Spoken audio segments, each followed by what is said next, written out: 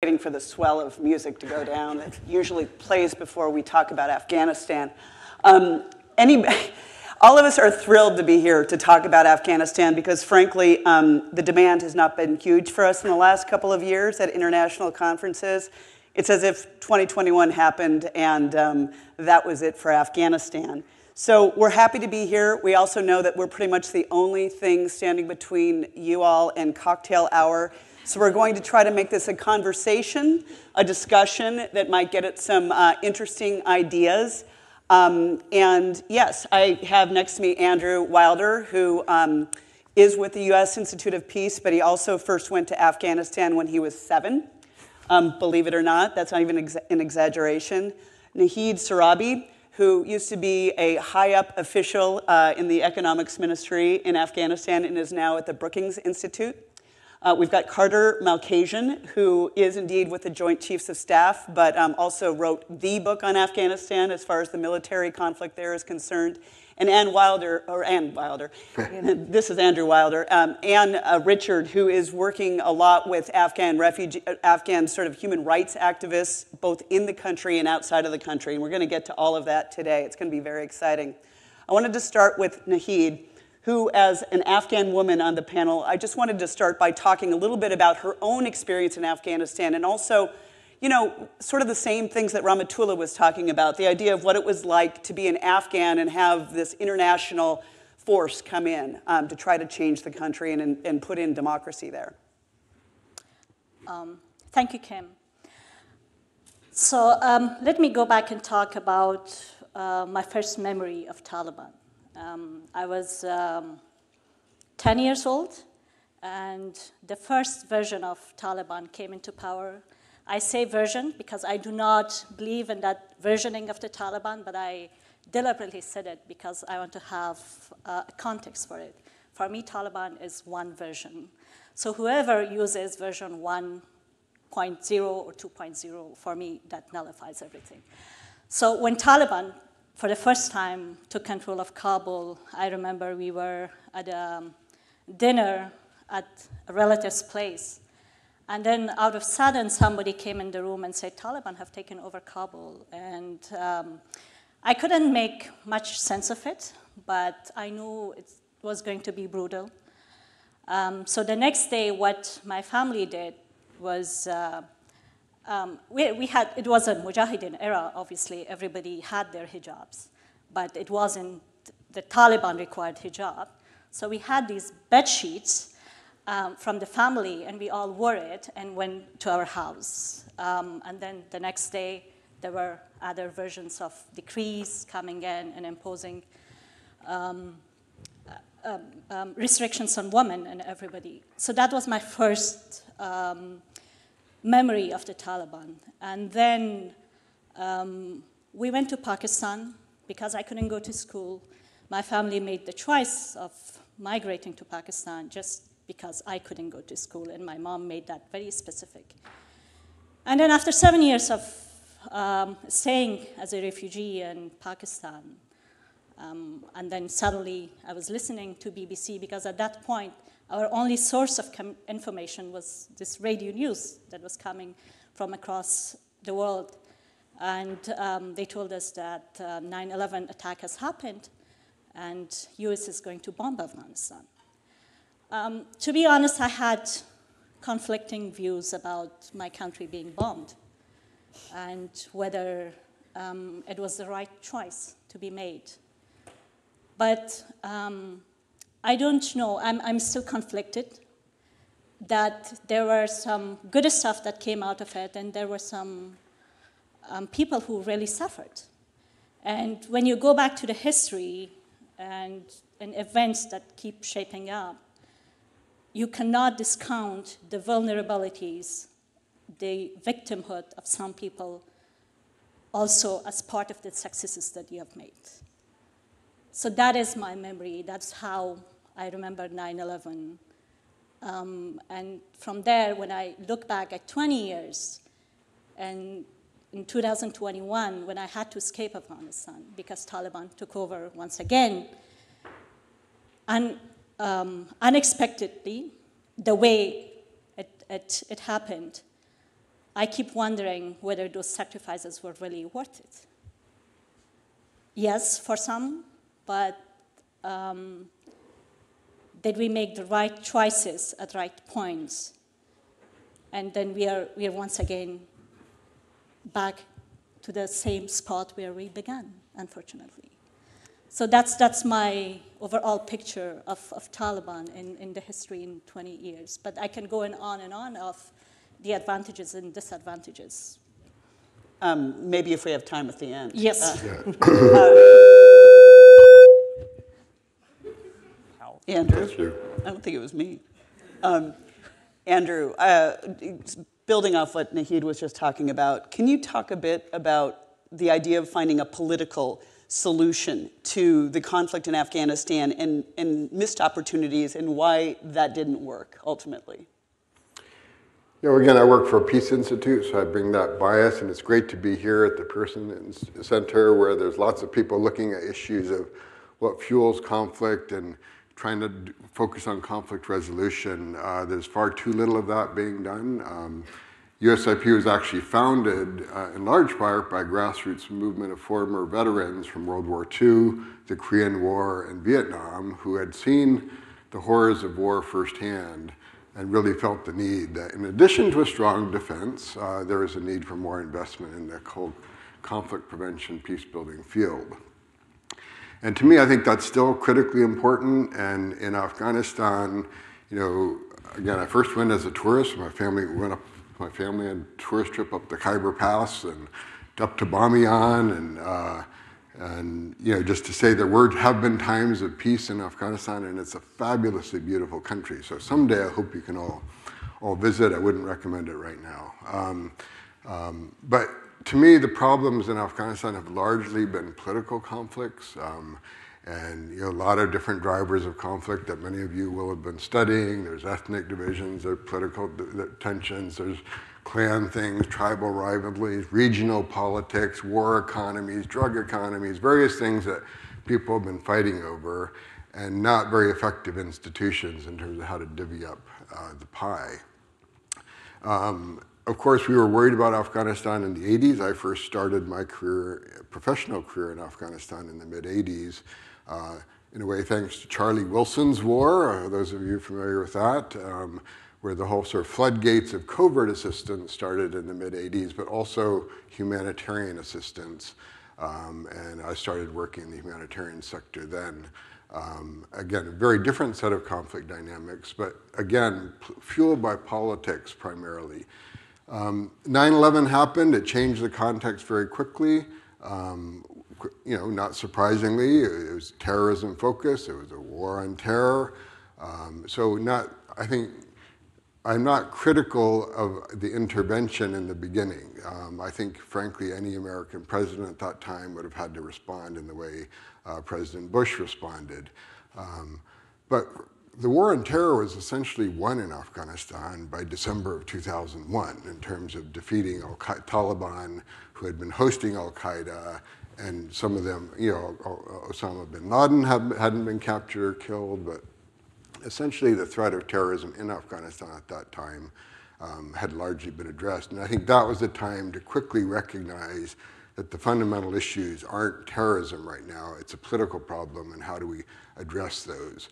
And so I think the first missed opportunity, which many commentators have talked about, most famously Lakhdar Brahimi, who was the UN Special Envoy at the time, talked about the original sin being not bringing the Taliban to the Bonn Agreement, which I think Rahmatullah was mentioned in the video clip in December 2001. It was basically a meeting of the victors of the war to decide again who's going to get what. And there was an opportunity then. However, I don't think it's politically realistic, hindsight's 2020, to think that any, again, US president with the memories of 9/11 so fresh could have somehow invited the Taliban to participate in the Bonn process.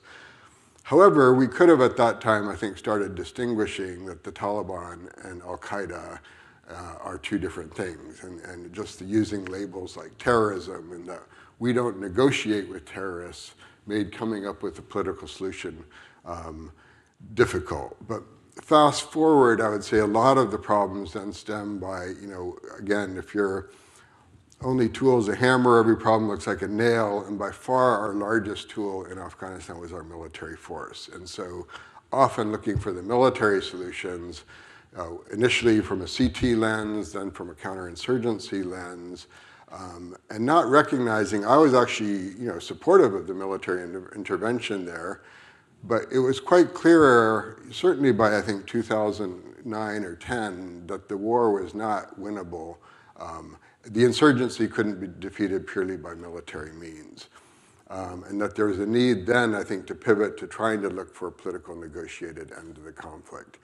And our military was our main source of leverage in that negotiation. However, the US military, and Carter is much more of the expert on this than I am, doesn't have a doctrine for war termination other than to win the war. And Chris Kalenda has actually written quite a bit about this. And yet, we haven't been winning so many wars of late, and we need to be trying to think about how we can use the military more as a political tool in some of these contexts, where I think it may have been possible to use the military to put pressure on the Taliban to come to the negotiating table. And yet, our military leadership at the time thought that a peace process might undermine the military effort, or always wanting to get in the position of a stronger negotiating military position to negotiate from a position of strength. And yet, in retrospect, the time of greatest strength was probably 2010, when we had 100,000 US forces, 40,000 NATO forces. And yet, at that time, there was still not much support from General Petraeus to support a peace process at that time. So anyway, many missed opportunities. I could go on, I won't, but I think... If we have time at the end, we can go on.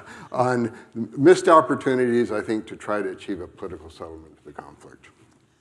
Carter, can you build on that a little bit and talk about, I mean, you were in, was it for 2 years you were in the district in Helmand, or was it just for... That's correct. Yeah. We're going to talk about that a bit. Yeah, can you talk about that a little bit, and also just about what you learned by being there, about what the military was doing in Afghanistan and the likelihood for it succeeding?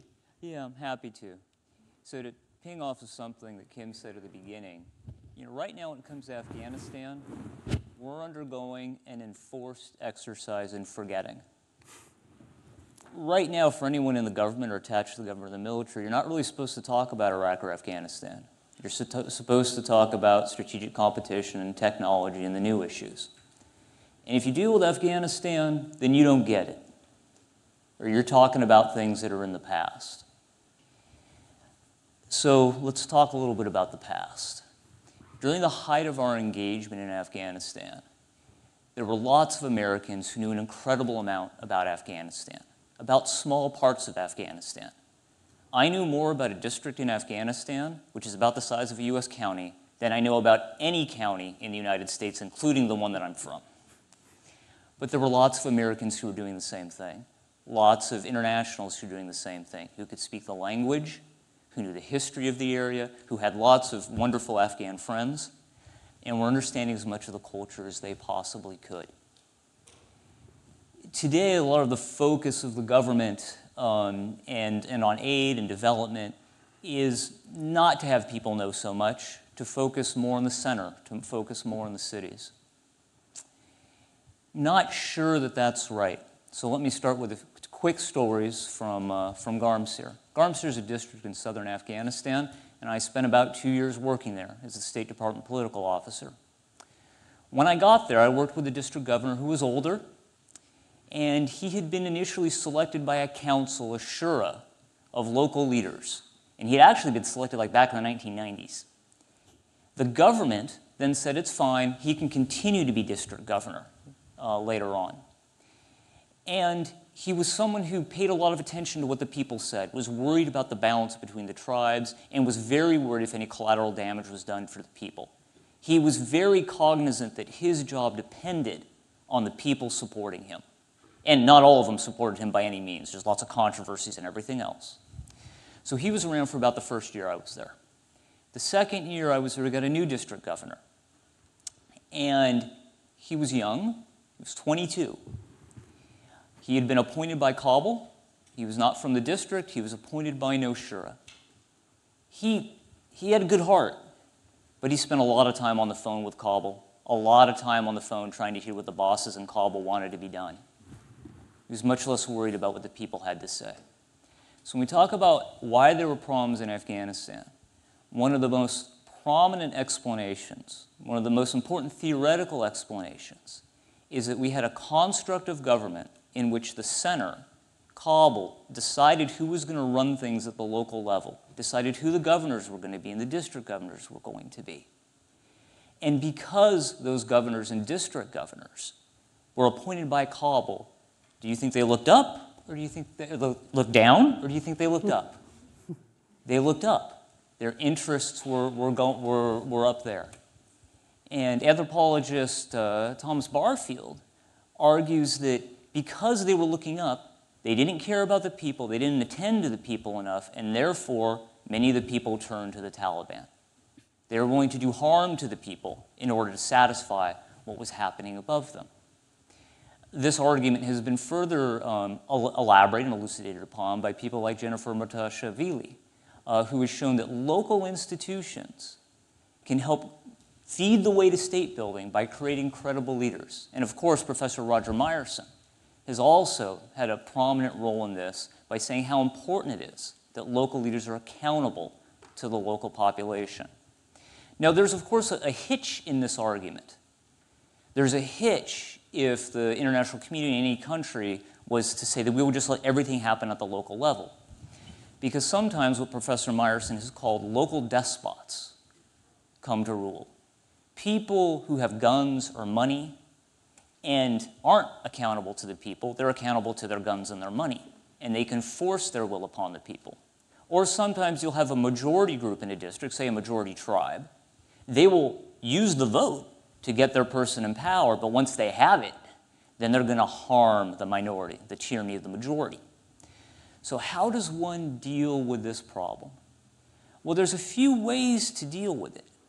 One is local areas often have their own checks and balances that exist on these kind of things. For example, the council, the shura, that appointed the first district governor I worked with, they're a form of check on that. He knows he in some way is answerable to this council, and if he doesn't do what they want, they're going to remove him. So that's a local way, but that's not the only way. Religious leaders can often form that kind of check. And in places other than Afghanistan, civil society plays a tremendous role as a check, especially if you're in Latin America. So there's different local ways to create these checks to happen. Another kind of check is for the international community to have some awareness of who is malicious and who is benevolent, who is helping democratic state building and who is not, and to only help those who are democratic. As Jennifer Martashvili says, the central role of state building is identifying who is working towards democracy and helping them and harnessing that. Okay, so let me come back to my beginning. If you want to work at the local level, if you want to enable state building at the local level, which may well be better than centralized state building, and you want to prevent local despots from taking power, what do you need? You need local knowledge. You need people who understand the language, who understand what's happening there, who can identify what local institutions are serving as a checks and balance, and are also wise enough to know when you shouldn't go too far and you're now into someone's sovereignty, who have enough respect of the country to know that they in no way can control this country. So we still need this. We still need this knowledge from people. We still need people to be involved in it. And that's what I hope that's a lesson we won't forget from Afghanistan and we'll focus on. So. I mean, one thing I'll push back real quick on is the military aspect, though, and like the whole idea of like the military's role there, the over-reliance on the military of solving the problem. Well, you probably noticed in what I was saying, I didn't say that the military should do it. He was State Department. I'm a journalist. I got to follow up. So I think there is a role for the military, and there is a role for the military having knowledge of what's happening locally, because then they will be less likely to make mistakes. Should the military be in charge of state building? No, the military shouldn't be in charge of state building. So, thank you. Anne, I know you've been working a lot lately. Let's move. We're going to move a little bit to the present, and then we're going to move to the future. Believe it or not, in the next 20 minutes, it's going to be impressive. And can you talk a little bit about the work you're doing with Freedom House and dealing with people on a regular basis who are still in Afghanistan and human rights folks who've been able to get out of Afghanistan and what they're facing and what you're hearing on the ground? Thanks, Kim. So at Freedom House, we care about the spread of democracy around the world and protection of human rights. And so Freedom House has sort of a global beat, and also runs programs sometimes to help individual human rights champions who get into trouble with their governments and need to get help fast. But obviously the seizure of Kabul by the Taliban left a lot of people in the lurch all at once. And for those of you who were watching in August of 2021, it was not a so-called orderly departure. And this continues to be sort of a bitter memory for everybody who tracks Afghanistan.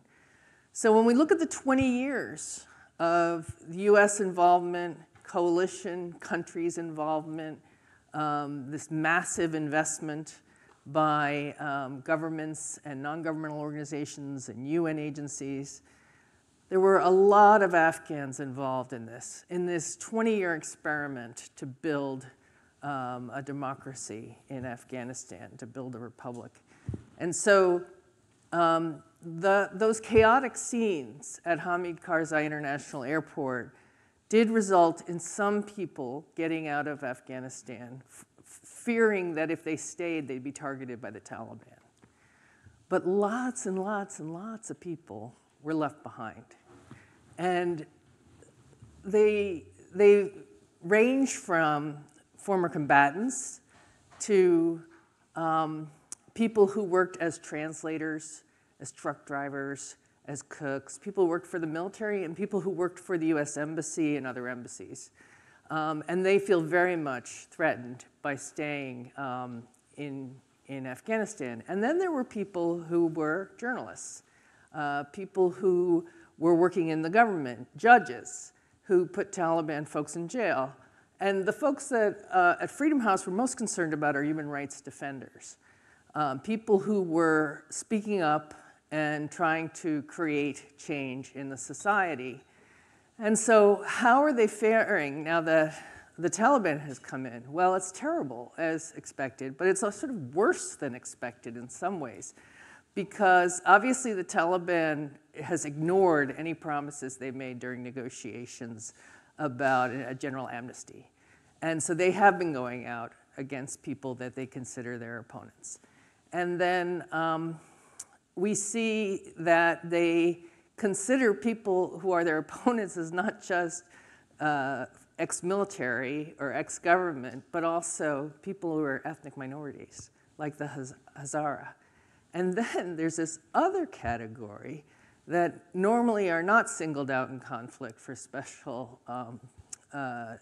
toughness, and that's women. So a massive number of edicts have been issued now to completely shrink the life of women and girls inside Afghanistan in a way that has essentially left women as prisoners inside their own houses. And the best source of finding out about these edicts is actually at the US Institute of Peace, so I'll give credit there. When you look at what is not allowed anymore, you could potentially think for a second of, well, you can't go to the movies, well, you can't go to a park, is that really so bad? But it really is so bad. You know, not being able to go to a beauty salon is much more horrible than not being allowed, someone telling you can't go to the beauty salon today. Because it means girls are not going to get educated past age 11. People who were getting educated have to stop their studies. People who were working outside the home are told to stay at home. People in many different sectors of the society are no longer expected to work or told to work. And so it's not just about clothing and covering your hair and wearing long sleeves. It's about shrinking one's life down for at least half the population. And so it's also really damaging any kind of future for these people, of course, but also for Afghanistan. So what can we do about this?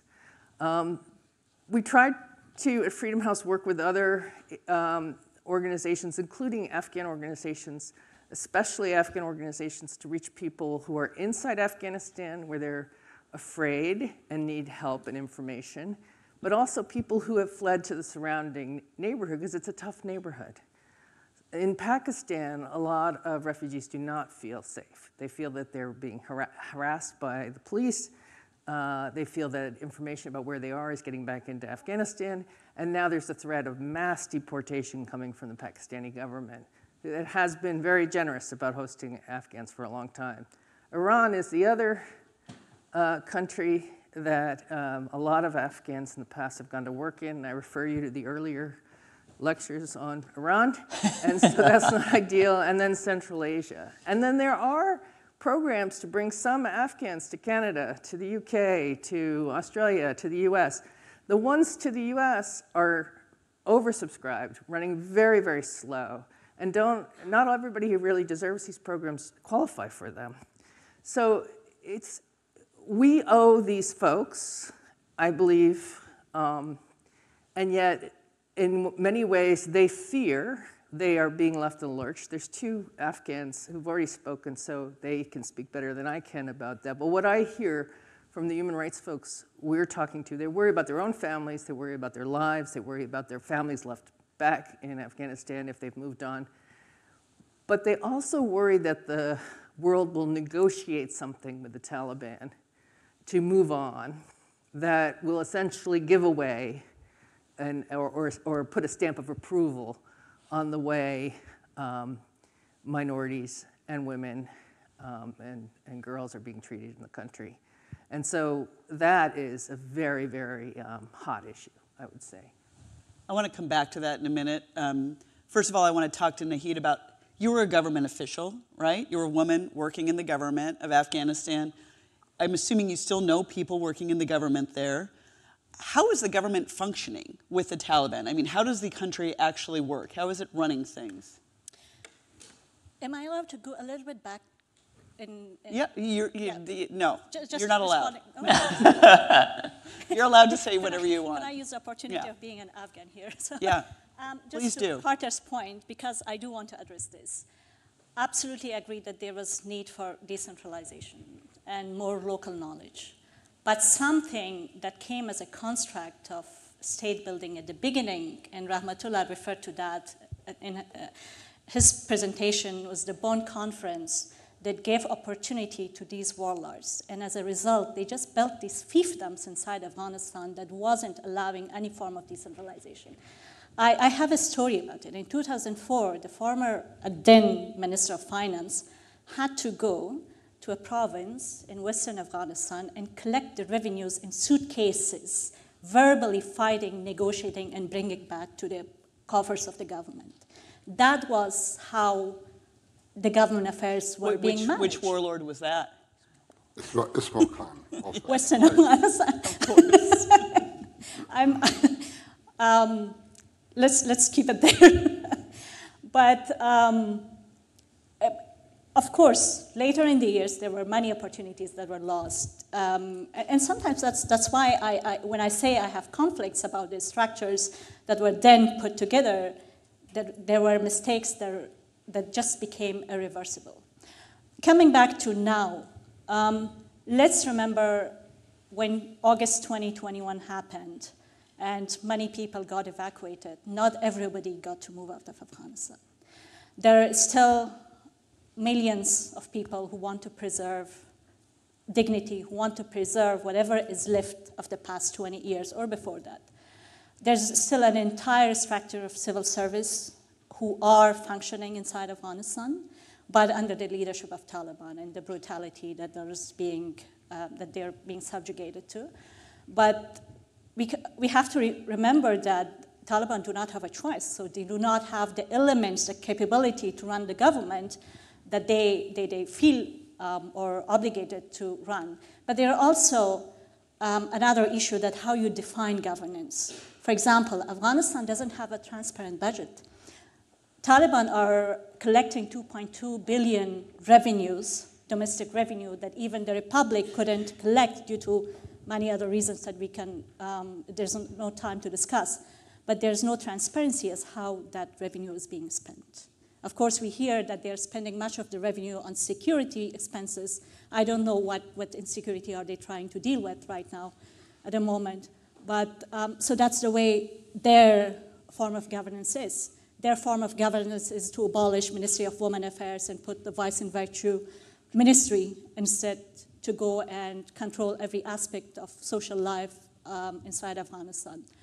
And the fact that the humanitarian assistance in Afghanistan has been helping, and it goes without saying that it is inadvertently helping Taliban spend their own resources the way they want to, because the UN agencies and international community, which is really valid, is spending a lot on humanitarian aid.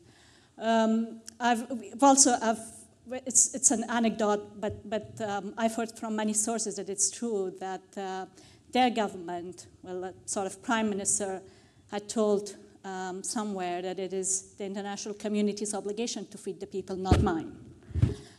So that's their meaning in terms of governance. And if you define governance in the way they want to, then yes, but in my view, there's not enough of governance happening.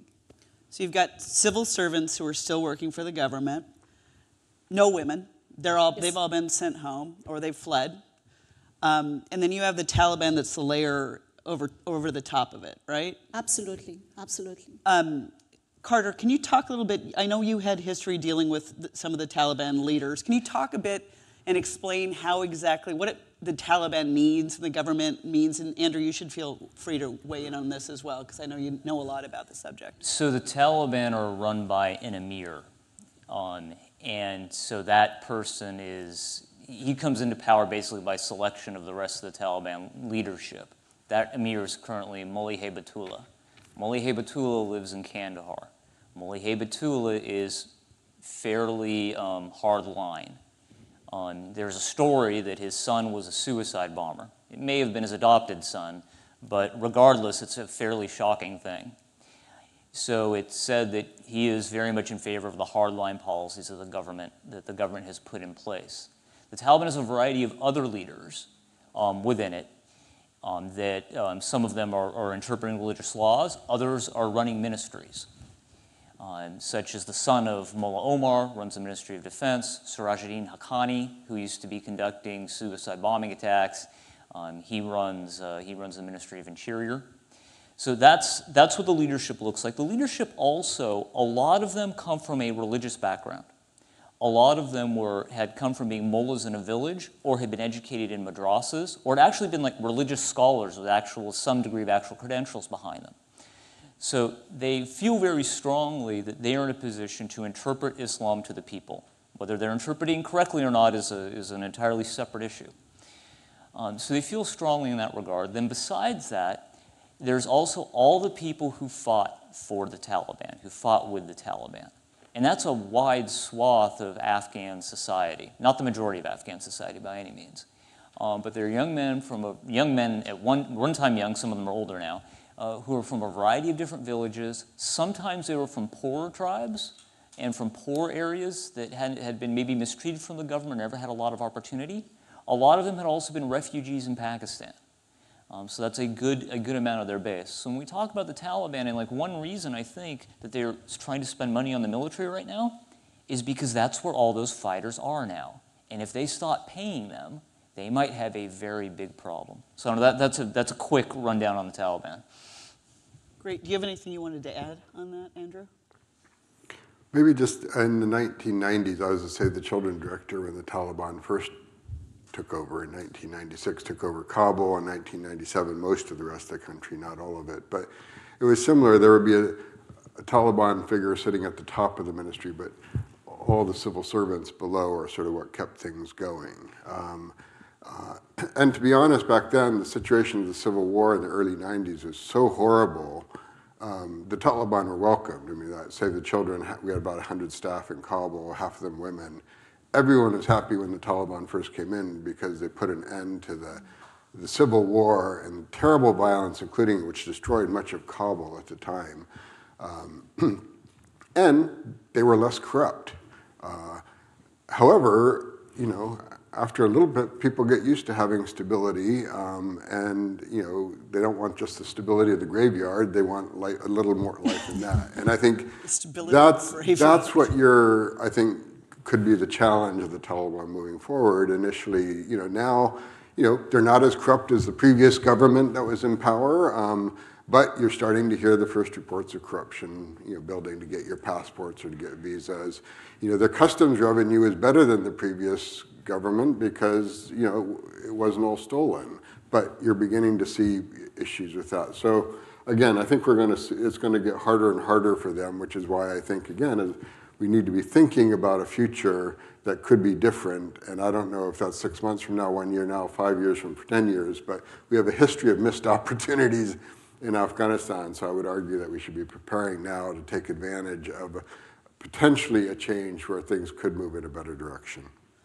Let's talk about what Anne brought up a little while ago, the whole idea of the thorny issue of recognizing the Taliban, right? And the whole issue is basically between whether you keep isolating this country and you keep sanctions on it and let people starve, right? Because that's what's going to happen.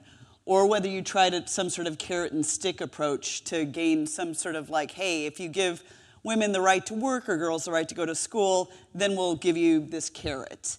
Can you all sort of weigh in on where you stand on that spectrum of whether the Taliban, there should be any recognition or any working with the Taliban, maybe starting with you, Anne, and working our way down? Yeah, there is definitely engagement approaches to the Taliban happening by international diplomats and policymakers trying to convince them to change their ways. It appears that Western governments don't have a lot of leverage, that the Taliban is very, and you can talk more about this, I guess, sort of immune to the pressures coming from places like Washington and London and Paris, et cetera. Then among the folks that I work with, the human rights defenders, they have really been upset when people have made noises that sound like moving towards recognition. So the example is the Deputy Secretary General of the United Nations said something about getting on a track.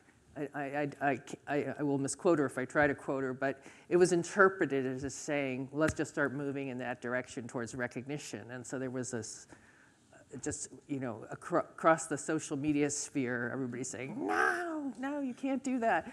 And then there was also Tobias Ellwood from the British MP, who I'd worked with in the past, actually, who went for a visit and said, well, it's much more peaceful now, you know, there's no shooting at each other. And then he was also pinpointed as someone who had fallen for the Taliban's propaganda. And he was kicked out of his, I forget what it was, his coalition. So somehow there has to be a conversation with the Taliban if anything's going to change.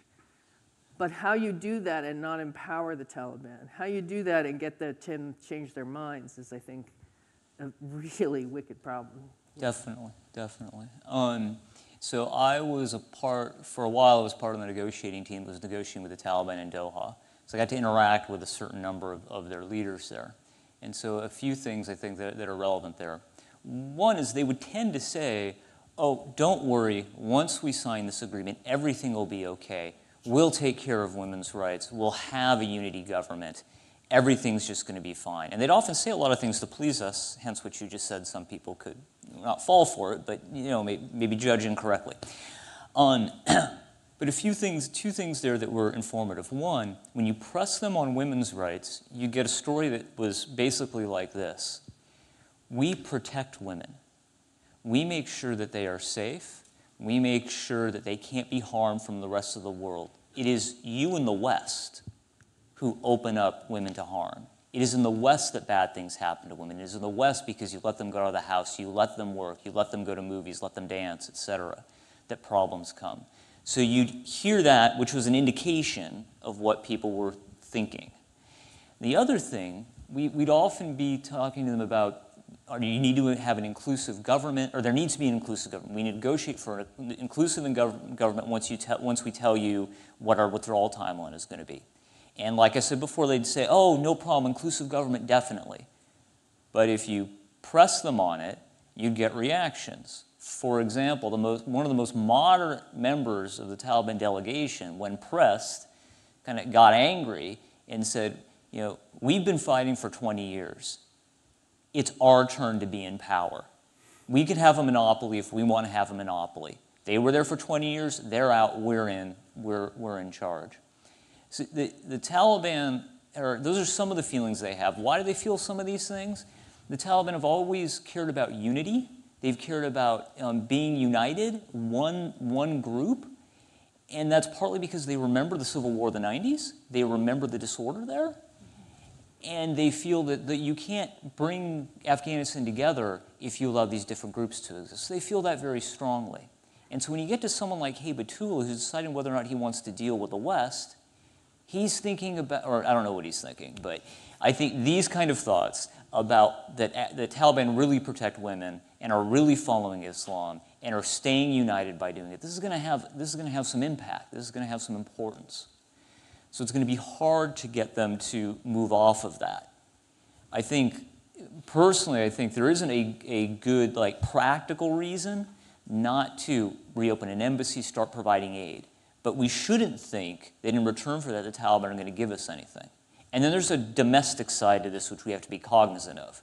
That's a very hard position for any U.S. political leader to take, that they're going to reopen relations with the Taliban. I suspect most U.S. political leaders are just going to want Afghanistan out of the news and not have to deal with it. So.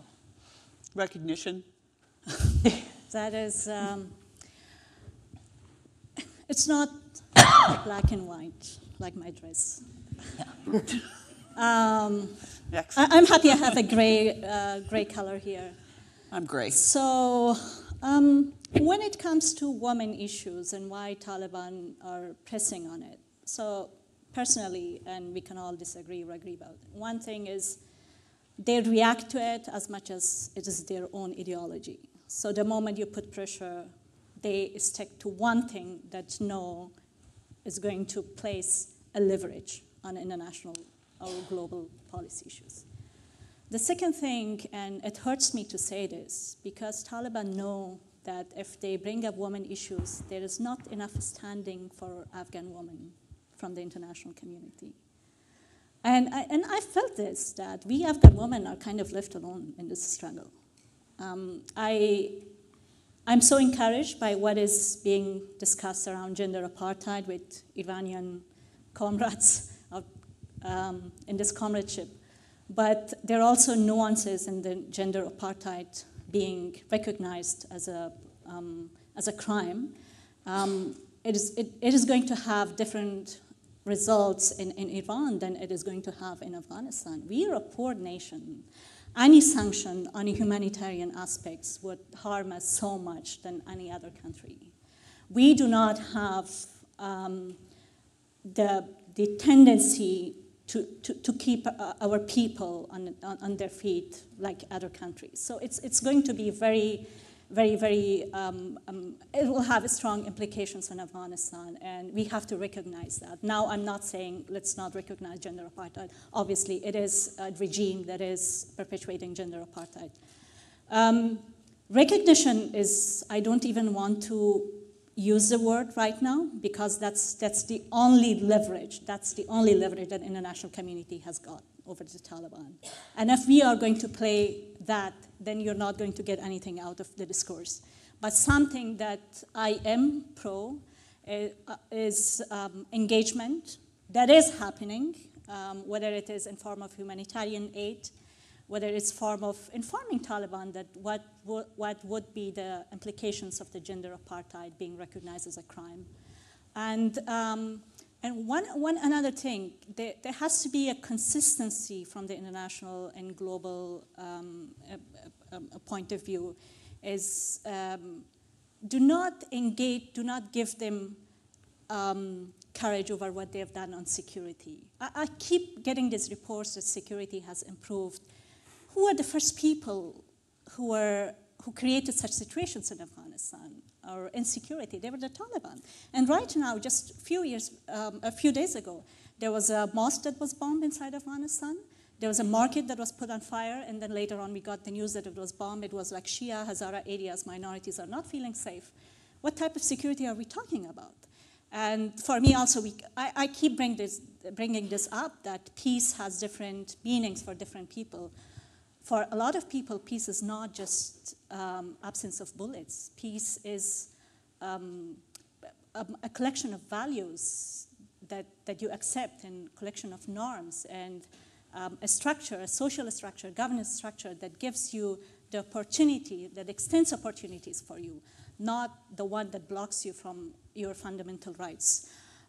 Yes, engagement is a way forward, but it has to be principled. And I don't see much on those principles coming forward from the international community. Andrew, do you have anything to add?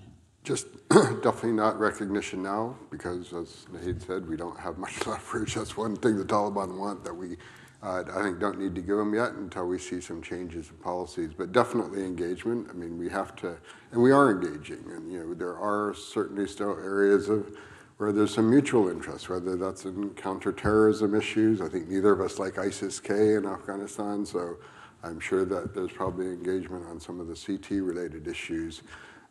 Humanitarian assistance, an incredibly scary situation. We're heading towards a fiscal cliff, and funding to only 1/3 of the humanitarian appeal, UN appeal, has been funded, and interest is rapidly diminishing. So you know, it's been positive, I think, that the U.S. is remaining engaged, and other Western donors in particular, in terms of trying to make sure the humanitarian assistance. There's American detainees. I mean, you know, various range of things why we have to remain engaged, but definitely not recognition. But also, as I mentioned earlier, we need to start be thinking about someday something will shift, because I don't think that the current order is sustainable. I actually do feel that you need a more inclusive government in the long term, and that a small band of men, primarily from the South, from one ethnic group, are not going to be able to, I think, maintain stability and hold on to it.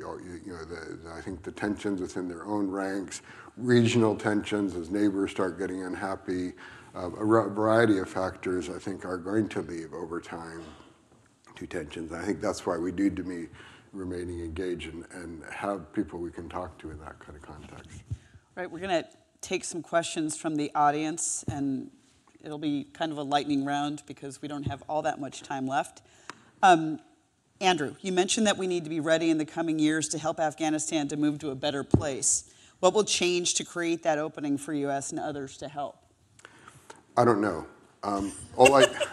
All I do know is that we have been surprised many times in Afghanistan in terms of, you know, when I was there in the 90s, it was a hopeless situation. Every Afghan I know was trying to get out of the country, dark days. And then, the U.S. intervention happened, and yeah, I know there's conflicted some feelings on it, but, you know, for the most part, the Afghans I knew at the time just thought, there's a new lease on life. There could be a different future for Afghanistan.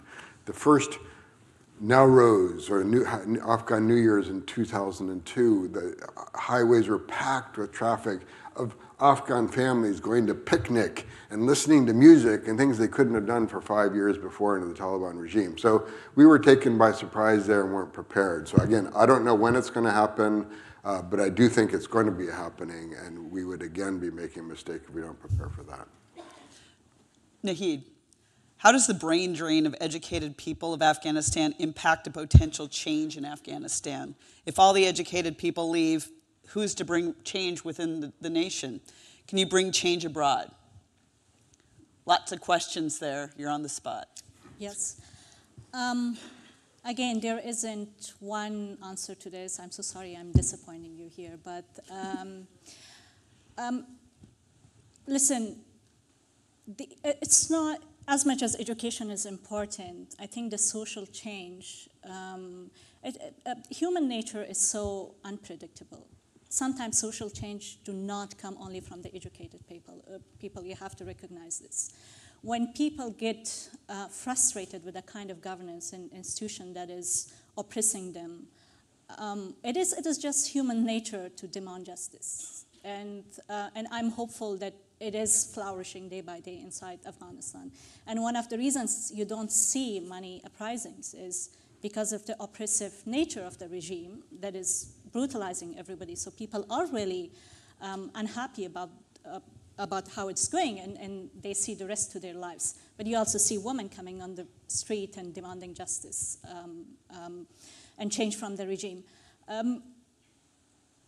Me sitting here can be a leverage or can be a medium of what people inside Afghanistan want. But the real change has to come from inside the country. And as much as it is difficult and painful, that is the only sustainable way. Now, we have to be cautious about one thing, that there has been a narrative that's shaping up, and it's supporting the Taliban these days. As you are diaspora, you don't have any legitimacy to talk about issues inside Afghanistan. That's gonna happen. And then you are people from inside Afghanistan, and I would hear you. Now, there's also risk to it because not many people have access to what we have abroad. And not many programs are running inside the country, and especially women who would have access to internet, have access to international community. There are some human rights organizations who are trying to be a medium of people's views, but that is not enough. So what our role as diaspora, that I'm hesitant of calling myself diaspora because first of all, I do not have a status in the US as of now. I'm still a refugee. And plus, I do have attachments. I do have stakes in Afghanistan. And if you see Afghanistan in form of a modern state or a desire to have Afghanistan back on its feet, I do have as much stake as people inside Afghanistan. So that's where I put the dot or connect the dot. This one's for Carter. Will a terrorist threat return to Afghanistan with the Taliban in power?